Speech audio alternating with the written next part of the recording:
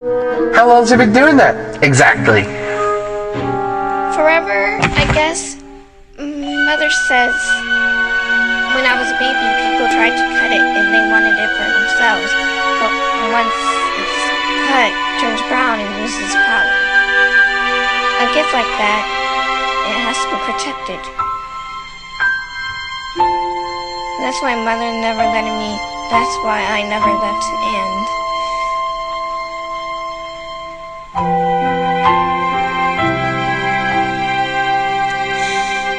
You never left that tower. And you're still gonna go back? No. Yes. It's complicated.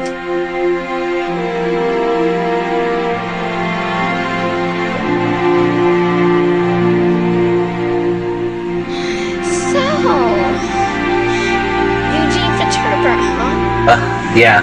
Well, I'll tell you the sob story of poor orphan Eugene Fitzherbert. It's a little bit of a downer.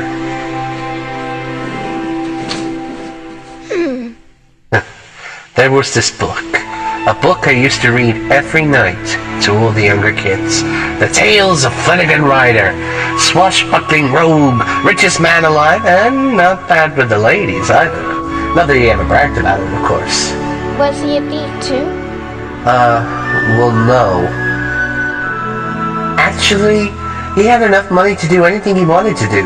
He could go anywhere that he wanted to go, and for a kid with nothing, I don't know, it just seemed like a better option. You can't tell anyone about this, okay? It could ruin my whole reputation. We wouldn't want that. Well, a fake reputation is all a man has.